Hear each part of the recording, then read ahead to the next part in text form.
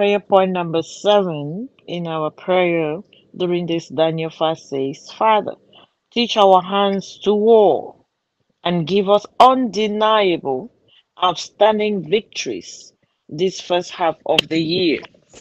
It is not talking about fighting people or demons. It is talking about fighting for your prayer time. Lord, teach me how to fight and to pray instead of wanting to go out and do two, three errands.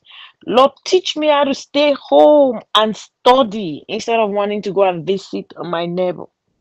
Teach me, Lord, how to fight and go and read my Bible instead of going to YouTube.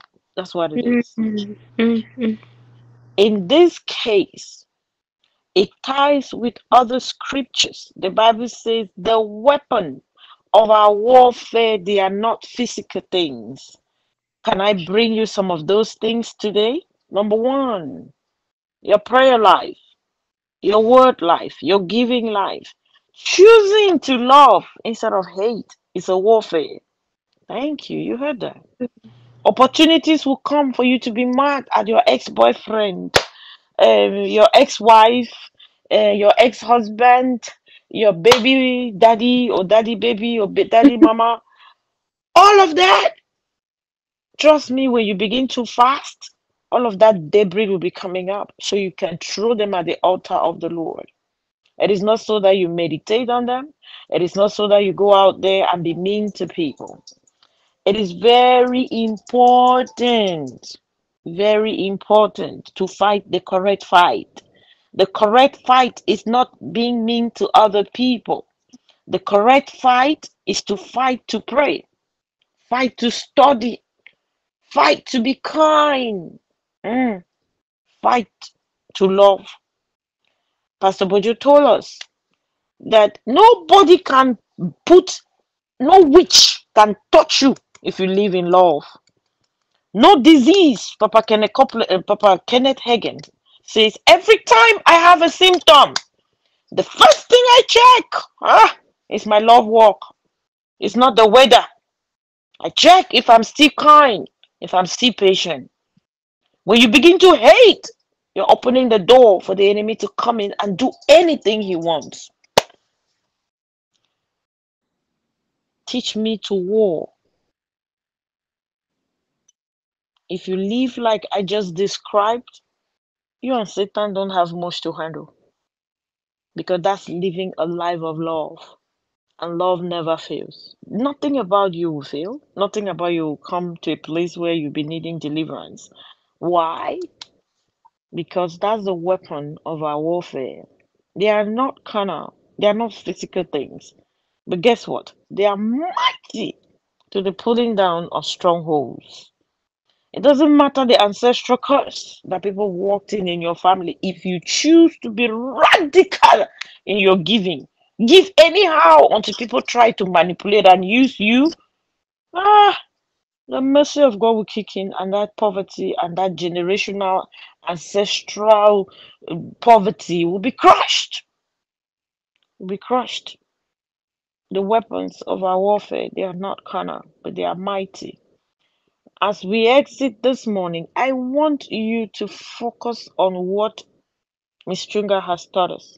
What is Daddy saying to me this season?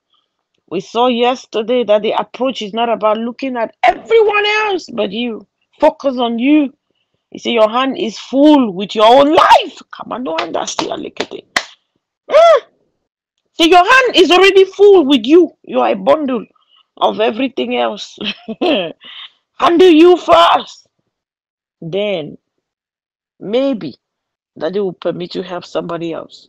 This is the beginning of the year. What do you know about the year that you're trying to tell everybody else? Do this, don't do that, live like this. Have you sorted you first? It sounds like it's selfish. No, there's a difference between self-care and selfishness. I pray that every one of us would put the responsibility on us. Do what is needful for you now. Don't give that responsibility to anybody. Do it and do it well, and then you can be able to be positioned where you can help others. That warring and having outstanding victories. It is not warring with people. It's not killing your brother, your sister-in-law, your mother-in-law, your auntie-in-law. It's not killing your husband or your wife. Because Pentarascas can pray weird prayers. When we begin to talk about teach my hands to war so that I can have outstanding victories, it's talking about war on your prayer time. War to make sure you stay where you're supposed to be for these 9 days. It's a war. I hope you know that. I know you heard. My assignment is done. Father, teach our hands to war and give us undeniable, outstanding victories. It means you will war for your prayer time. Mama Ima, you will not go to the gym until you have studied your chapters. You will not go to the gym until you've prayed. Your physical body, Mama Ima, is not the big deal. It's your spirit. Many of us, we behave like we own our breath. We behave like our children own our breath. We behave like it's our breath is in the hands of our spouses. Please, I'm begging you. When you leave here, don't fight anybody. You saw it in Isaiah 58. Quarreling is one of the things the enemy wants you to do during the fast. No, the other extreme. I heard a man of God say one and I laughed. He said he preached about something like this and somebody went home and they looked for trouble. He said, I did not want to quarrel. Now you've brought quarrel. Now you've messed everything. No.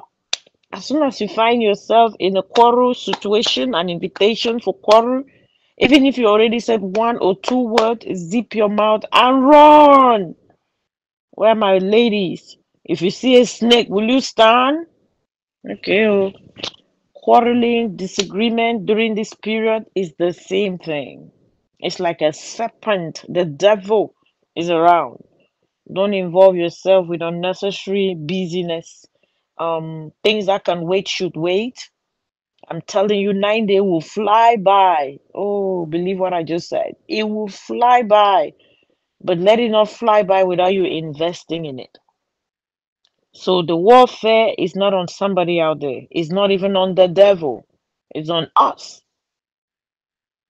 And what is that warfare? Fight to read, fight to study. You can't be, for example, at work and you are in a fast. You've gone for 2 hours. You didn't listen to a verse. Come to this prayer platform. There is a verse there that will bless you. There's a nugget that will bless you. Come to this platform and look at it.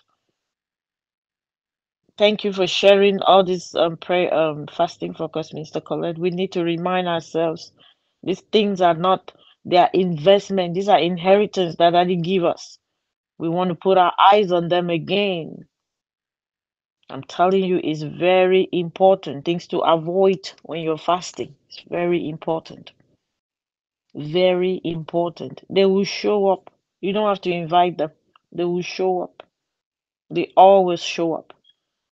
But you now fight not to do it.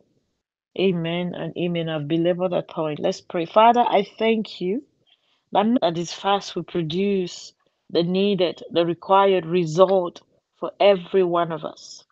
In Jesus' name. Amen and amen.